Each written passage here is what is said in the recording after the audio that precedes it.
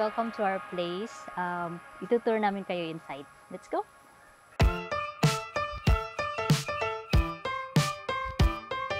This farmland is owned by my grandfather, Lolo Berto, and he was kind enough to let us develop and manage this area.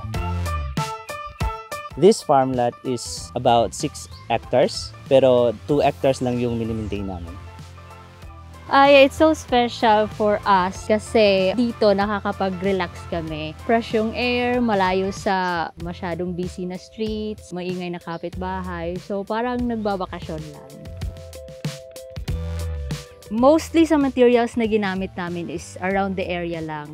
That's why we were able to save a lot on the cost. Like yung walls made of bagal nga trees, which is dito lang sa area namin, so we didn't have to buy it.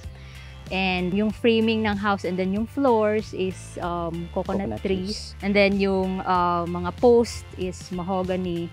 Yung doors, framing ng doors is trees lang din nandito sa farm. That's why yung ibang framing is maliliit because we just have to maximize what we have here. And yung walls inside is amakan, typical Bahay Kubo. Nipa din siya. Nipa din yung ginamit namin for the roofing.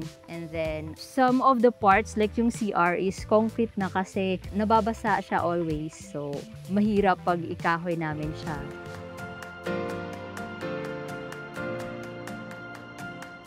Ito yung patio. It's just 6 by 12 feet yung size niya.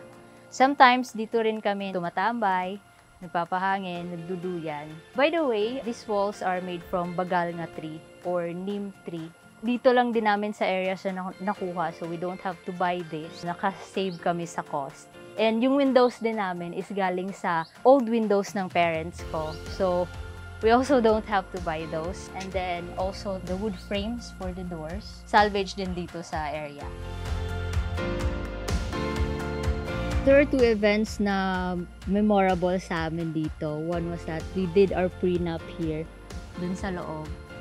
So, tinulungan ako ng cousin ko, si Sheena, to redesign the house. Yung mga rattan products is galing sa shop niya. This is our setup na, yung may string lights. So, memorable siya sa amin kasi dito nangyari yung reception namin for our civil wedding.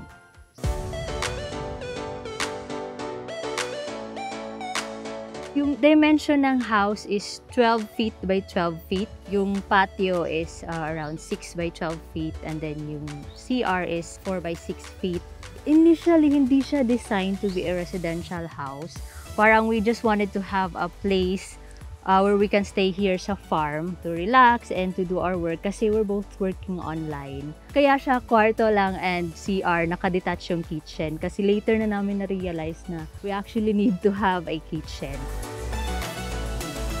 And then for the design, gusto namin yung typical na kubo pero hindi the same as what we usually see. So naghanap lang kami ng design sa Pinterest. Yun lang yung sinundan namin kung ano yung magustuhan namin.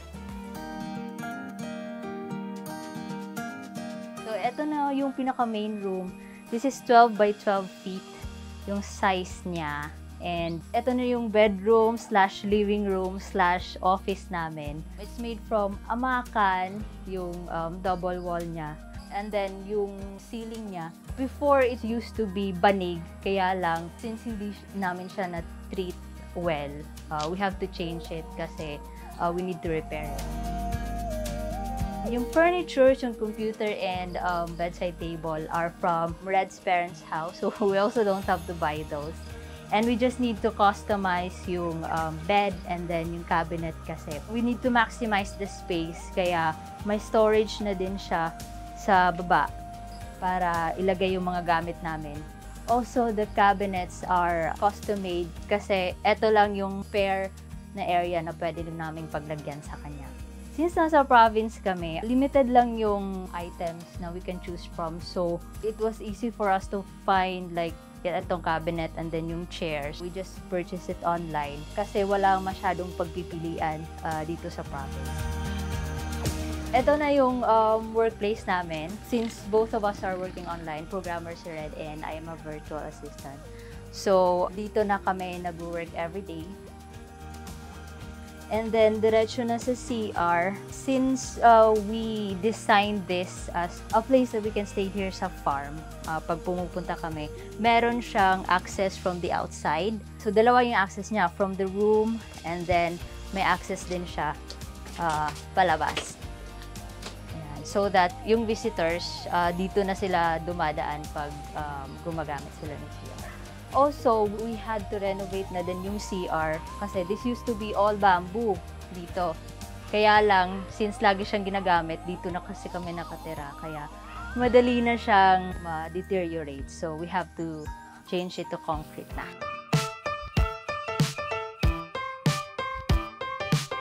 Well, yung favorite part po namin ng house is yung main house na mismo. Once you go inside, it's just the room. Parang all-in-one na siya. Yun na yung pinaka-living room namin, bedroom, and office. Usually, we spend most of our time dun sa area na yun. We've been living here for 2 years na. And so far, with regards to the security, 3 houses lang kami dito. We could say naman na secure siya. We have a gate naman also. And then marami kaming farm dogs. Farm dogs. Oo. Yung farm dogs talaga yung parang pinaka-security guard namin. Oo. So far, safe naman dito. Siguro, you just need to choose or evaluate the area. Of course, at first, before settling down. Yeah, for the cost of the farmhouse, it's about 150,000, more or less, including the furnitures inside. But we were able to save a lot on the materials because most of it were sourced out lang dito sa farm. Since we initially designed this as yung kwarto lang, kaya nakadetach yung kitchen. Later na namin siya naka-decide na kailangan namin ng kitchen dito. So, yun.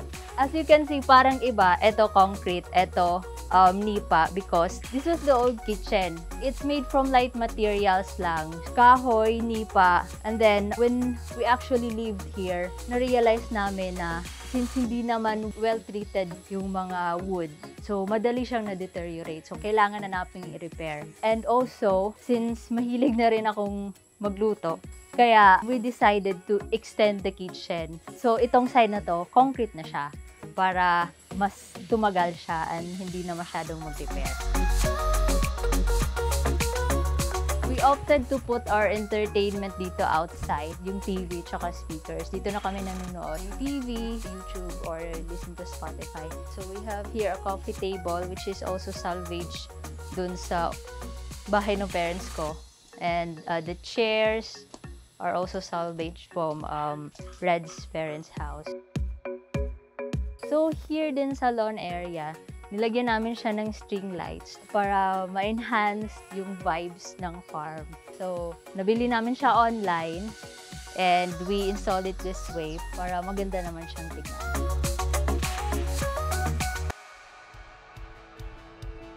If we're going to choose, if it's gonna be just the two of us, we can live in this payag for a long time. But in reality, for a growing family, we also wanted each member to have their own space.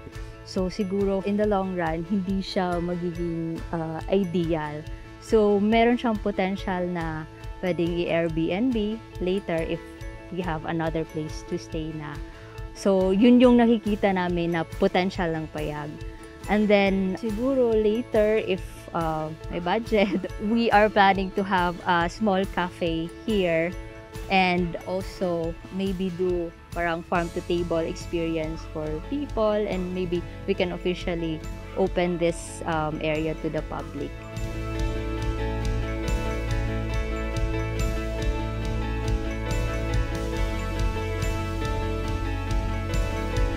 Want to share your house and get featured? Email us at stories.onlygood@gmail.com and tell us about your interesting home story. For more videos like this, subscribe to OG and be part of the community.